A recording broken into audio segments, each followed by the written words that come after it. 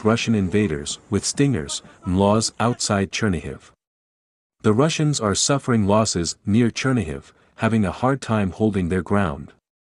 That's according to Vyacheslav Chas, head of the Chernihiv Regional Military Administration, Ukrinform reports. The Ukrainian army is beating the enemy, inflating blows every hour. Russian invaders aren't happy at all these days. Don't believe those sowing panic across social media, who claim there's no army. Our army is out there.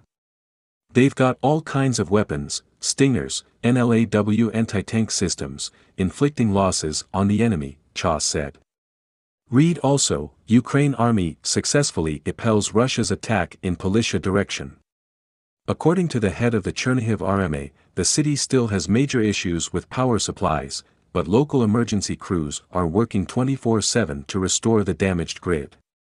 As Ukrinform reported earlier, on Tuesday, Ukrainian artillery smashed